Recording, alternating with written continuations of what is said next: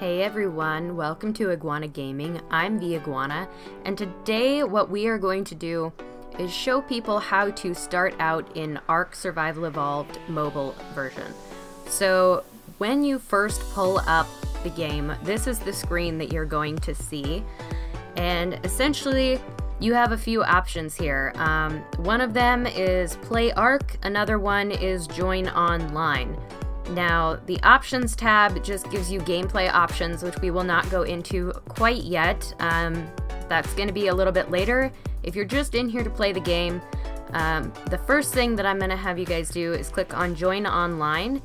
And when you click on that, you should see a menu that looks something like this.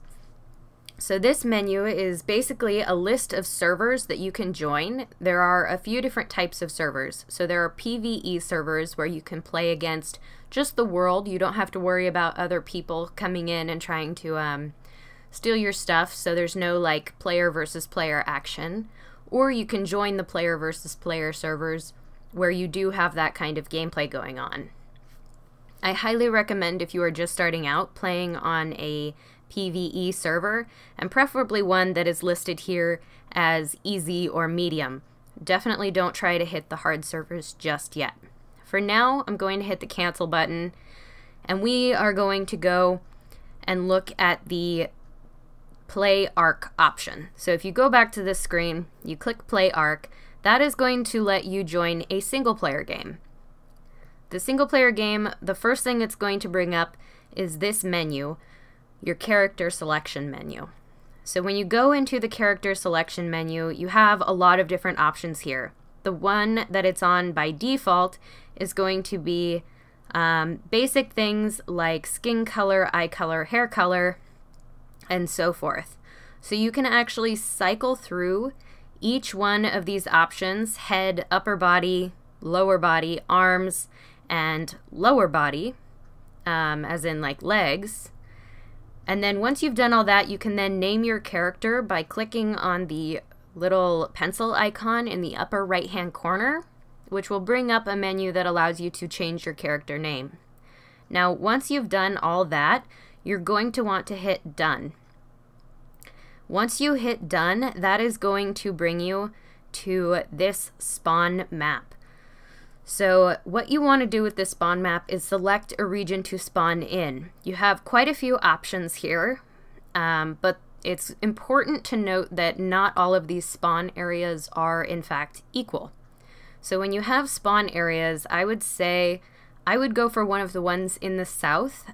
Those are going to be easier areas to start out in at first. There are fewer predators to come along and basically ruin your first time in ARK. So we are actually going to go ahead and start in spawn region South 2, which is right here. Okay, once you've selected that region, you can go ahead and click Spawn New Survivor. Alright. And now that we have done that, we are now joining in the game. Hopefully this looks really good. Alright, once we have clicked that button, you will now see this screen where you are waking up in the game. So you're going to be looking at your arm, scratching your implant, wondering what the heck is going on. And obviously it's going to be a little bit weird. You're not sure what's happening yet. There is a lot of lore behind the ARK game, so I strongly suggest going and reading more about the original PC version of the game if you're curious about some of that and what goes into the implant that you have in your arm. So here we are, we have finally spawned in, as you can see, and I think the first thing we need to do is collect stone. Luckily we are walking right up to a stone. So in order to move, you use your thumb on or finger on the left side of the screen. The lower left hand side acts as sort of like a controller dial, so you can just kind of move back, forth, side to side. And then on the right hand side of the screen, you can control where you're actually facing with your character.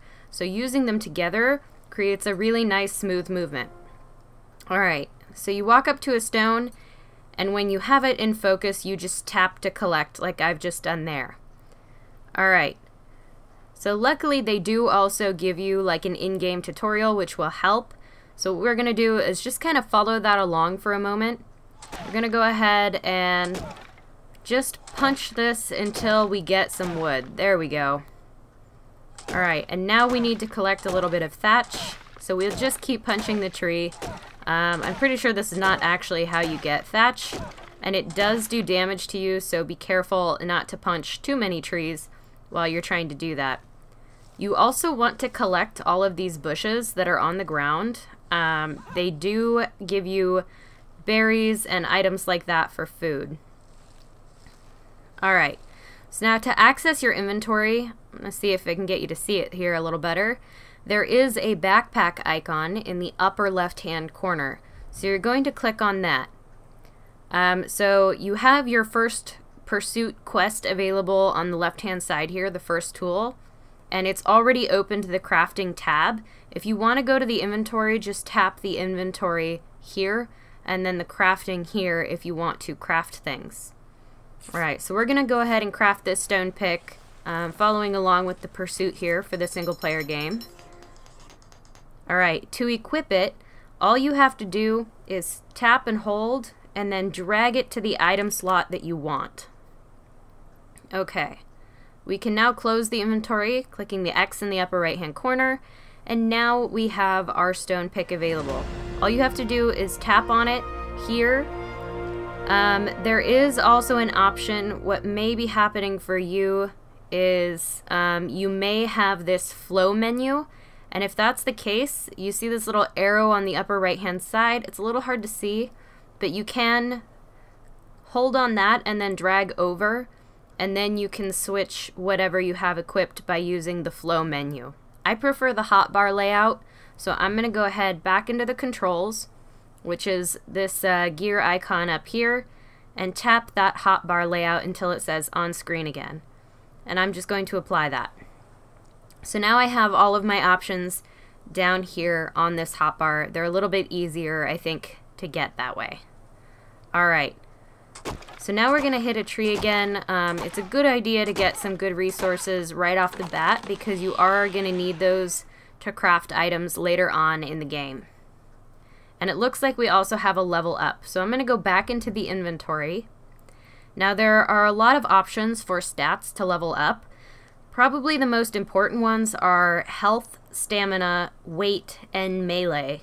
Right now, I think weight is going to be the most important. That's going to allow you to carry more items. So we're going to go ahead and click that level up button. Excellent. So now you can see that our weight has increased. Now there is a big initial increase for whatever you choose to level up, but as you add levels into that stat, you will gain a little bit less over time. So the next time I go to add weight into this level, we will probably only gain 10 or 20 points instead of 30. Okay, so now that we've leveled up, we can also go to the Ingram menu, which is this little shape up here in the center of that upper left-hand corner with the little 10 on it. And that means that we have 10 Ingram points. So we can choose to learn any one of these 3 items since we are level 2. I'm going to go ahead and learn how to make a campfire because that will be helpful for cooking and for staying warm. Okay. Go ahead and put this away. We are going to gather a few more berries. Alright. We are still following the pursuit, so back into the inventory. We're going to drag some berries onto the hotbar. You can eat them directly out of the inventory by clicking the eat button that shows up when you tap on the berries. And in the meantime, you can also eat them from the hotbar by just tapping on that item in the hotbar. We are also thirsty, so I am going to come down here and see if I can't get some water. I don't want to go too close to those. Those are what we call Nidaria, and they're basically jellyfish that shock you, so you want to avoid those if you see them. I'm not sure why they've spawned this close. You don't normally see them in the inlets here. Alright. We have yet another level up. I'm going to go ahead and collect the stone there. So I'm going to go ahead and select wait again. And this time we only got 20 points put into that, as you can see. Alright, so we need to collect materials to make that campfire. This is a parasaur. They are completely not harmful. So they are safe to be around. Trikes are also safe, which you can see over here. I'll go ahead over this way so that you can see them. This zone is particularly great for spawning in. It's not a super dangerous zone, which is super helpful. Hello, trike. You don't want to hit a trike, though, because they will turn around and attack you. So just tips for surviving right away. Don't hit the trikes. Okay, I'm going to go ahead and hit the rock here, because we need some flint to make this campfire. Alright, and we may also need a little more thatch. Got to be careful not to get too close to that trike. And then we will probably need more stones. Alright, I'm going to pick up a couple extra just in case. Alright, there we go. So now we can go back into the crafting menu, click on this campfire, and down in the lower right hand corner it will show you exactly what you need to make this. So in this case we need 8 thatch, 1 flint, 10 stone, and 2 wood, which is perfect. So we're going to go ahead and make this campfire. Alright. Now we can go back to inventory, tap on the campfire, and you see this little place button in the lower right hand corner. So now we can pick any place we want to go ahead and place this down. So you can kind of run around while it's still here. And in order to place the campfire, you just stop for a second and tap the screen and it will place, which is perfect. So now in order to go into the inventory of the campfire, you do have this button in the upper left hand corner that's like an open backpack, which will allow you to access the inventory, or if I click that little undo button, it will pick the campfire back up. So if you make a mistake and you want to place your campfire in a different place, you can, for the first like 30 seconds, press that undo button and just pick it right back up. I'm actually pretty happy with this location. I think we're in a good spot. It's nice and safe. So I'm going to go ahead and put the campfire right here. And I'm going to leave it here this time. So I'm going to click that open backpack and put in just a couple pieces of wood. And now you can click this light fire button to actually light the fire. Alright, so we have again completed this pursuit, which is awesome.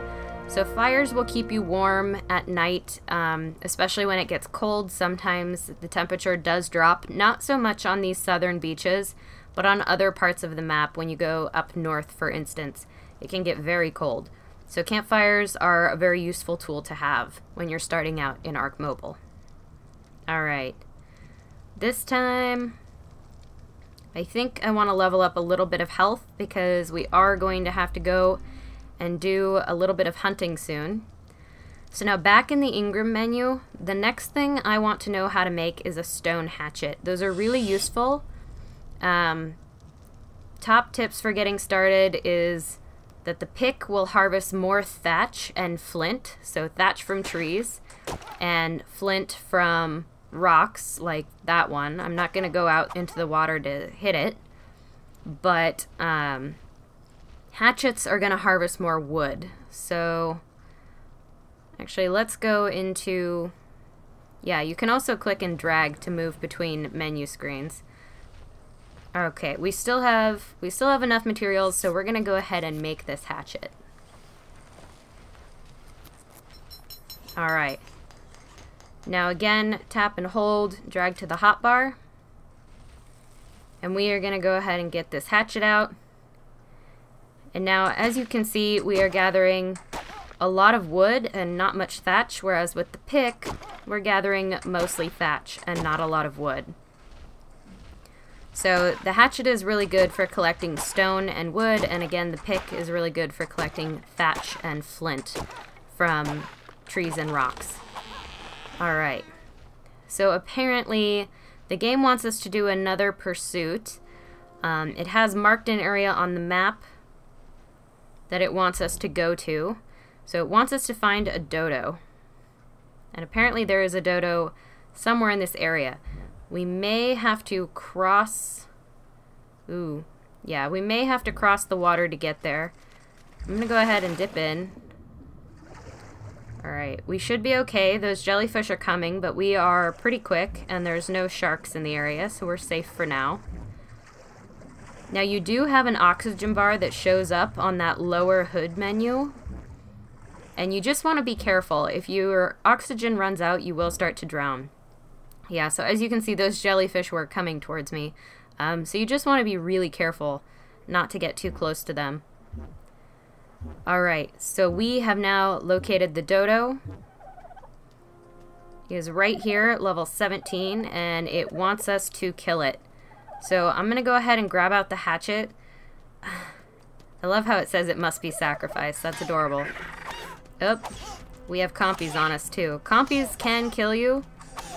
So I'm going to go ahead and hit those. There is an auto target feature on that I'm not sure I like. Where did the dodo go? Oh no. The dodo ran away.